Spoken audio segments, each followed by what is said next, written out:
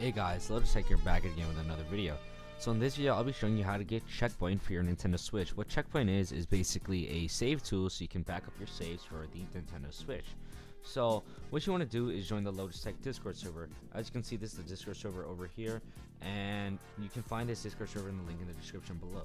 Once you join the Discord server, you want to verify, and then you want to scroll down into Switch links, and once you click this section right here, it says Switch link, you're going to be brought to this little thing right here. It's going to say Checkpoint Save Video Link. So we're just going to click this over here, and once we click that, we're going to be brought up to this GitHub over here.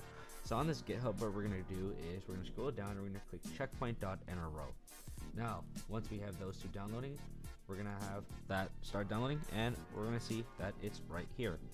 Now, from here, we're going to go open up our Switch folder, and we're going to see it's here. So we're going to go here, we're going to look for Switch, so let's keep going until we find Switch.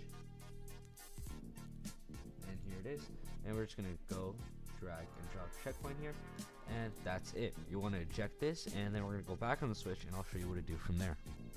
Now that we're back on the Switch over here, this is what you want to do next. So as you can see, we're over here. You don't want to go on the homebrew menu right here. What we're going to do is we're going to launch a game first. Then we're going to hold this R button right here, the shoulder button, and we're going to be brought up to the homebrew menu here. Now from here, you just want to scroll till you find Checkpoint, and here it is, and we're just going to press A. Now we are in Checkpoint over here. So what you want to do is you want to look for the game you want to back up over here. So as you can see, I want to just back up Mario Kart 8, and we're just going to press the L shoulder button right here. So we're going to press L. So we're going to press this, and then we're going to press L, backup.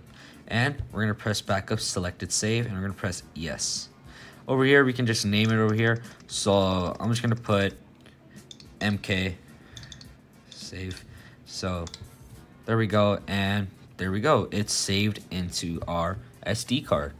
So that's basically how to back it up. But now how do you retrieve it? So we're going to go on the computer, and I will show you where to go to retrieve your backup.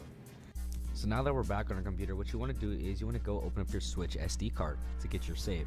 So over here you can see it says Switch SD, and what you want to do is you want to go down into your Switch folder. So we're going to go over here.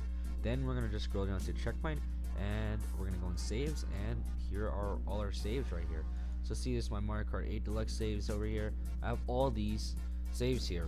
So this is basically where you can go to retrieve your save or add back a save over here. So yeah, I hope that this video helped, and please subscribe. Thanks for watching, and goodbye.